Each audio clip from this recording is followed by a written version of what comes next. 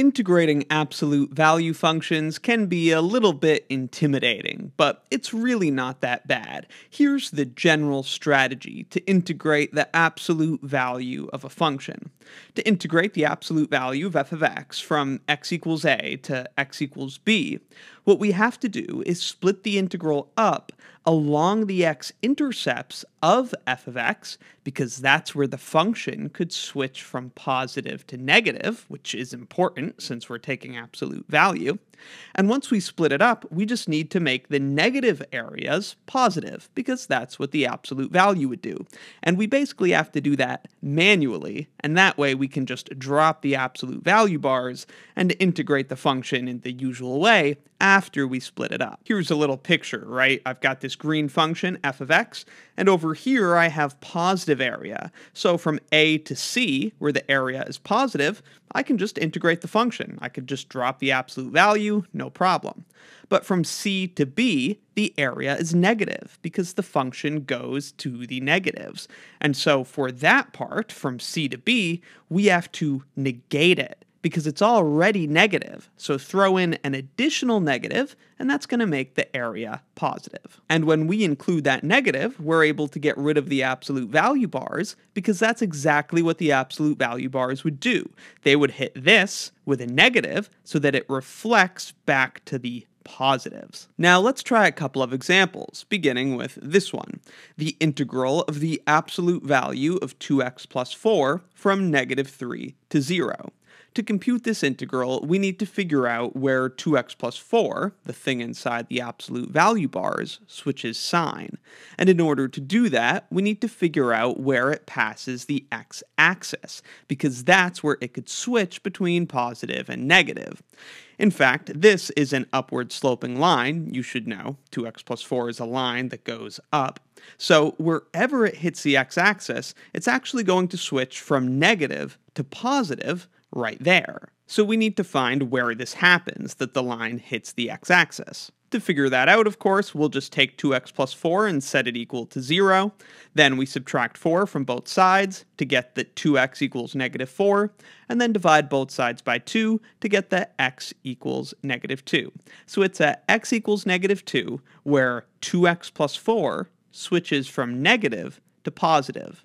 And again, we know that's where it switches from negative to positive because we should know that this is just an upward sloping line. So it's going to be negative over here, and then right at negative 2, it's going to hit the x-axis because we figured that out, and then it's going to be positive afterwards. So now we split this integral up like this. The first integral goes from negative 3, which is our starting point in this definite integral, and it goes up to negative 2. At negative 2, that's where the line hits the x-axis, and that's where it switches from negative to positive. Now, from negative 3 to negative 2, this line is negative. It's taking on negative values. And so the absolute value function would hit it with the negative, which is why we have that negative there. By putting the negative there, we have enacted the effect of the absolute value bars, and that means we can get rid of the bars, because all they do is give us that negative. At negative 2, 2x plus 4 switches from negative to positive. So the rest of this integral is from negative 2 to 0. Remember that 0 is the upper bound of this definite integral, so that's where we stop. Now, between negative 2 and 0, 2x plus 4 is positive, so we can just leave it all by itself, no absolute value bars necessary, because it's positive that whole time. All that remains is a straightforward definite integral computation. Let's say we take that negative out of the first integral, and then integrating 2x plus 4, we get x squared plus 4x, which needs to be evaluated from negative 3 to negative 2. To integrate that, of course, we just use the power rule in reverse. Similarly, to integrate 2x plus 4 over here, we get x squared plus 4x, and this needs to get evaluated from negative 2 to 0. So evaluating this part on the left, we can plug in negative 2, which gives us negative 2 squared, which is 4, plus 4 times negative 2, which is negative 8. So when we plug negative 2 in, we get 4 minus 8, which is negative 4. Then we have to plug in negative 3 and subtract whatever that is. When we plug in negative 3, we get negative 3 squared, which is 9, plus 4 times negative 3, which is negative 12. 9 minus 12 is negative 3. And remember, that's the lower bound, so we have to subtract that. And of course, out front, we still have that negative that we pulled out of the integral. Now, moving on to this part on the right, when we plug in the upper bound of 0, we just get 0, and then we have to subtract plugging in the lower bound. When we plug in negative 2, we already saw that you get negative 4. So we have 0 minus negative 4. Then just do the arithmetic. Negative 4 minus negative 3 is negative 4 plus 3, which is negative 1. Multiplied by a negative is positive 1. And then plus positive 4 is positive 5. So that's the value of this definite integral. And here's a graph of the function without the absolute value bars. What the absolute value bars would do is take this part of the function, which is negative, and hit it with another negative, reflecting it up to the positives. So of course, that's why we hit this with a negative, so that that area, instead of being negative, became positive area above the x-axis. Here's one more example where we have a quadratic. We're integrating the absolute value of x squared plus 2x minus 3 from negative 4 to 2. We have to complete this in a similar way. We need to figure out where this function inside the absolute value bars passes the x-axis, because that's where it could switch signs. So we take the quadratic expression and set it equal to 0. Then we can just factor this. 3 and negative 1 multiply to negative 3, and they add to positive 2. So the correct factorization is x plus 3 times x minus 1. And then by the zero product property, we have the x-intercepts as negative 3 and positive 1. And then we should know that this is an upwards facing parabola because the leading coefficient is positive 1. So it looks like this, roughly. And so it must hit the x-axis at negative 3, and then it becomes negative, right? It's going down underneath the x-axis. And then it comes back and hits the x-axis again at 1. So between there, negative 3 and 1, it's negative, but everywhere else it is positive. Again, we know this because we know it's an upwards facing parabola, so this must be how it hits the x-axis. This tells us that when we split up the integral, it's going to be this part from negative 3 to positive 1 that we have to hit with a negative. So here's what that looks like. The first integral goes from our lower bound, negative 4, to our first x-intercept, which is negative 3. The function's positive over this interval, and so we don't have to change it at all. We can just get rid of the absolute value bars, and there you go. Same thing with this third integral, which goes from 1, the second x-intercept, all the way to our upper bound of 2. The function's positive there as well, so we can just drop the absolute value bars. Like we said, it's between negative 3 and positive 1, the two x-intercepts, where the function is negative.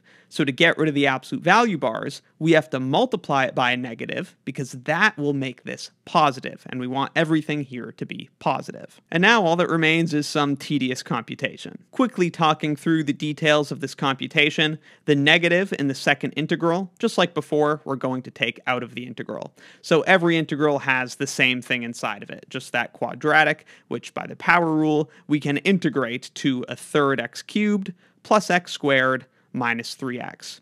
In this first bracket, we're evaluating it from negative 4 to negative 3, right? Look at those bounds. And then in the second one, we have that negative that we took out, and we are integrating it from negative 3 to positive 1.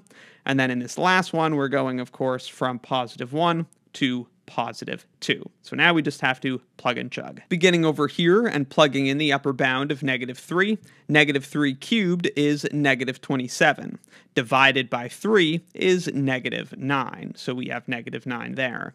And then plus negative 3 squared, that's plus 9. And then minus 3 times negative 3, that is also plus 9. Then we have to subtract what we get when we plug in the lower bound. Plugging in negative 4, we have 1/3 times negative 4 cubed. That's negative 64 over 3.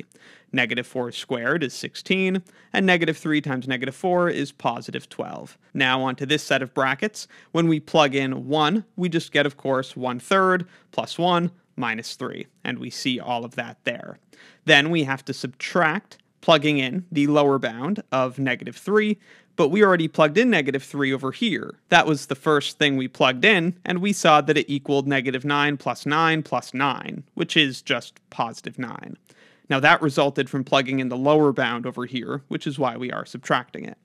Finally, moving on to the last set of brackets, plugging in 2, the upper bound, gives us 2 cubed, which is 8 times a third, so 8 thirds, plus 2 squared, which is 4, minus 3 times 2, which is minus 6. And then we have to subtract what we get when we plug in the lower bound of 1. And we already plugged in 1 as the upper bound in the second set of brackets. We saw that it was a third plus 1 minus 3. So we are subtracting a third plus 1 minus 3. Finally, we simplify, and I use some mixed numbers here just so that the fractions didn't get super big, and in the end it's 15 1/3, which we could convert to an improper fraction for our final answer of 46 over 3. And here's a picture of what the function looks like without the absolute value. You can see that this part here lies below the x-axis, so that part would get hit by a negative. That's what the absolute value function would do, which would reflect it across the x-axis so that it is positive. And so all of our area would be positive. That's of course why we had to hit this second integral with that negative. That's representing this negative area, but by multiplying it by an additional negative, we made it positive. So that's how to compute definite integrals of absolute value functions. If you want some more practice, consider supporting Wrath of Math by becoming a channel member. You can get early and exclusive access to additional videos, including another video where we do 3 more problems like these, including an integral of the absolute value of a cubic function. Also be sure to check out my Calculus 1 course and Calculus 1 exercises playlists in the description for more. Thanks for watching.